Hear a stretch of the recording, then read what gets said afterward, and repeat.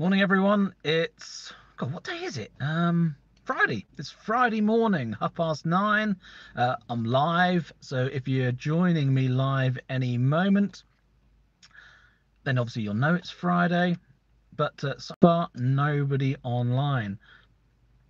What's actually happening today is I am parked in a car park on an industrial estate in Norwich, and there is a little pop-up caravan or centre or whatever, buyanycar.com, and I'm here today potentially selling the Mini. I did say in a previous video that I was going to sell the car, and that was because Motorway offered me a really good deal. But Motorway screwed me around. 1 week they'd offer me £25,500. The next week they'd offer me £23,000, and I let R go through their auction system at the 23 something, presuming that their low figure would jump back up to 25 if that's the genuine value of the car. But it didn't, and so I found out later the reserve price that they put on it, which is the price they tell you, is actually given to all the potential buyers. So they know what the reserve is, and therefore they only bid a few £100s over it as their maximum. So even though the car might be worth 24 or 25, you weren't going to get any bids more than 23. So it was a bit fixed, in my opinion. Anyway, a week later, after not proceeding with the sale, they sent me more emails saying your car is worth £25,400, and we have people waiting to buy it now. You know, you think usual spam sort of thing, but the way they worded it was they actually had dealers that they'd contacted about the car. They had shown interest at that price level. So I called them up and asked, and basically they reneged on those sort of prices, saying, oh no, that's just automated messages coming out. We can't put a reserve on above 24, given what offers we had for your car last time. And it just makes me think that these values that they're coming up with are completely manufactured, and they just want to sell the car. So whatever process they're going through, they're guaranteeing they sell the car, and you're not necessarily getting the best price, which is what they're telling you. Anyway, I researched around and I looked at Kazoo. Somebody online recommended Kazoo, and they offered a really good price as well. But when I looked into it, their system of selling involved you letting go of the car and they pay you later. I didn't like the idea that Motorway were better, where the dealer representative turned up and waited to pick up, hi from Poland, Rafał, if that's how you pronounce it. Yeah, I was happy with Motorway because you basically didn't let go of the keys of the car until you actually had money in your bank account. So I didn't go with Kazoo either, and then all of a sudden We Buy Any Car contacted me because I had inquired on their value of the Mini for a few months earlier and said the price had gone up, and lo and behold, they're now offering the best value price. So I'm here, and we'll see what happens. We'll see whether they do stick to that price or whether they try to barter me down. I don't know whether I've exceeded their limit time for that offer, though. Initially, when they offered me a value, it was more than 4 days ago, and I think they keep their values for 4 days. But I updated the details of the car, including that it's got no previous owners, I've got both keys, all those sort of things, and updated the condition of the car, and they increased the value. So I've had an increased value from them within 4 days. So I'm sort of outside of their guarantee of that price, but I'm also sort of within. So I don't know what's going to happen. This is exciting. Within an hour from now, I could be without an electric car, and it's a really, really odd feeling because we're due to go away soon, and we were looking forward to going away in the Mini, and now if we do sell this, we'll be going away in Susan's Mini. And we took her Mini out a little while ago, which is a petrol Mini, and I can't believe the road noise. When she's driving around 55 to 65, the road noise from her petrol Mini is just so much more than this electric car. It seems to be more insulated on the front. So I'm really not looking forward to a longer distance trip in the petrol Mini. I mean, it's a lovely car, but it's just not like my electric Mini. It's not as good.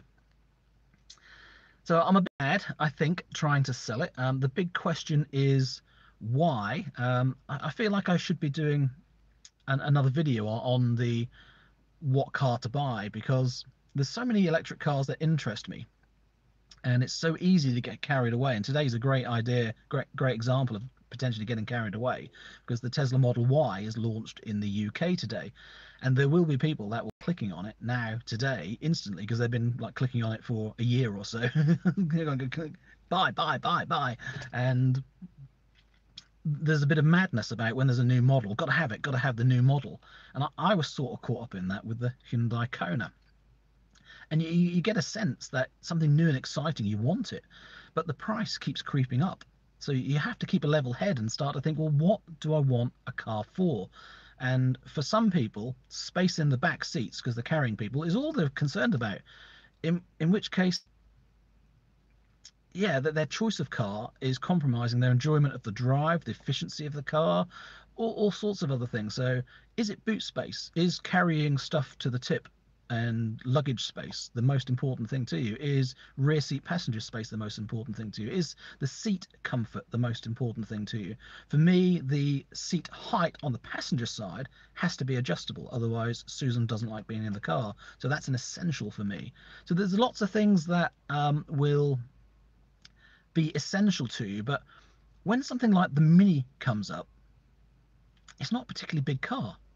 It hasn't got a big boot. It isn't easy to put shopping in the car. It is a compromise, a huge compromise. So things that you one day say are important to you suddenly become compromisable because something else is better. And for me, it's the efficiency, the performance, and the handling of the car, and just the smile factor really, really makes it that nothing else seems to matter. You're happy with the compromise of how small and cramped the car is.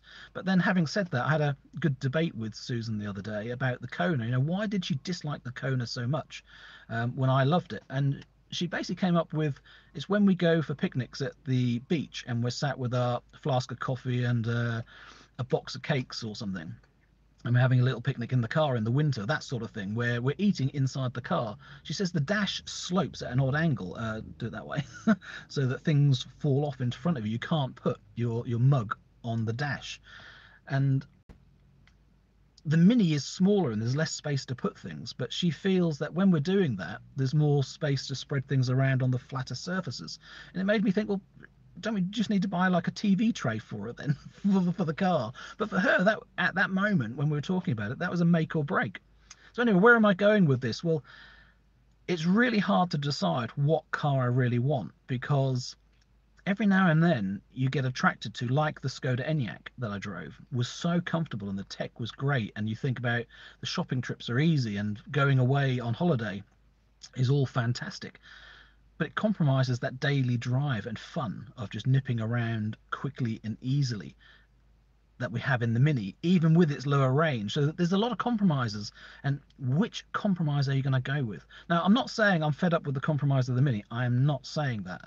Like I said, I think I need to do a separate video to say what am I going to buy, or what am I considering buying, and why, and go through that decision process, because you're not going to be aware of what my priorities are, and sometimes I'm not aware of what my priority is. But anyway, we will see. I sort of have a plan. I sort of have a car in mind, but every now and then, something like I peruse what's available as stock cars for a Polestar 2, and you go, ooh, that's nice. I really would like one of those, and I've never driven a Polestar 2 because they don't put their test drive events in Ruddy East Anglia or anywhere near Norfolk, so I haven't had the opportunity to test drive one yet, but really, really appeals. So even though I've sort of got a plan of what I want, I'm sort of drawn towards the Enyaq and the Polestar 2, and even this morning, the Model Y. You look at it and think, ooh, yeah, in red and with those turbine wheels.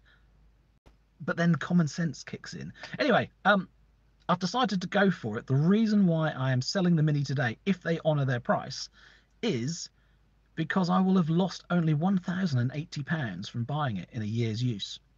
And I'm happy to bank that depreciation and say thank you very much for a year of driving for £1,000, and I'll move on to the next car. It just seems like a sensible decision to me. It's an opportunity to let the car go, because new car prices haven't inflated, so I should be able to get another car if I wait a little while. So I'm compromising not having an electric car for a little bit, potentially, although I am expecting a phone call any moment from BMW. I saw an i3 yesterday that I really, really like at Inchcape Norwich. Not my favourite dealer. I actually abide them, to be honest, but the spec of that car looks lovely. So I might actually go up there today because it's only got 1,000 miles on the clock. It's used, it's in stock now. It's a this year car, and it is the spec that I would definitely be clicking and buying. So I'm curious. I might go and test drive that today. I might be buying a BMW i3. So like I said, I'm swinging around left and right. I don't really know what's going on, but I've made the decision to try and sell the car. Anyway, that's today's update. Thank you for watching. Hope you enjoyed the video and the journey that I'm on. I know I'm a bit quirky and I like changing my car. I love cars. I love electric cars. And I don't mind spending a bit more on them every now and then. It's one of my passions. So I know it's sort of bad keeping... You did not buy that car 30 minutes ago. I know it's sort of bad for the environment to keep buying new products so often, but you got to look on the positive side also, that the more I am buying electric cars, the more they are selling and the more cars are on the market. I'm encouraging more people to go electric and driving that forwards. So although there is an environmental impact on me personally of keep having new cars, I think there's some positives to it. So that side doesn't really worry me at all. This year's car for sale already. Alarm bells should ring. No, no, no, no, no. It doesn't matter that it's this year's car for sale. Lots of people sell cars for all sorts of reasons. I saw a Jaguar I-Pace the other day that looked really nice, and it had 200 miles on it, I think, and it was a 2019 car. Basically, it was an elderly person that had been struck down with COVID or had to be restricted through COVID and hadn't driven the car, and eventually decided they weren't driving it, so they were letting it go. Unique reasons for selling a car always pop up. People buy them with a whim, like me, and they sell them with a whim, I think. Anyway, Colin from Corby, I'm not quite sure what you're trying to say, but yeah, we'll see. We'll see what happens today. Anyway, I'm now going to sign off and go and see this guy and see if I sell the car. It's a shame I can't do all this live. If I had a lapel mic and a camera on here, it would be really good, wouldn't it, to see what the sales process is really like. Anyway, that's not going to happen, so I'll update you later as to what goes on. Watch on Twitter. Take care. See you again soon. Bye for now.